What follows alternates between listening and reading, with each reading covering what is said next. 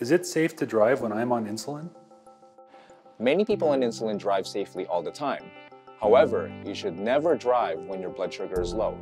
This can be very dangerous for you and others. So it's important to be prepared for a low and aware of how you're feeling before and while driving. Before driving, always check your blood sugar and make sure that you have fast-acting sugar that is easy to reach. If you're on a long drive, you'll also need to check your blood sugar every 4 hours. If it's low, do not drive. First, treat your low. Once treated, you'll need to wait 45 minutes and then test your blood sugar again to make sure it is 5 or higher. If it is above 5, you can drive.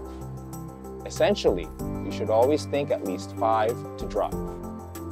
While this can be annoying, it is important because it keeps you and everyone else on the road safe.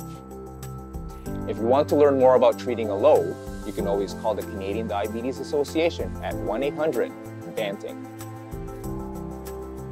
To watch a step-by-step guide to injecting insulin or to have some common questions answered, click on one of these links.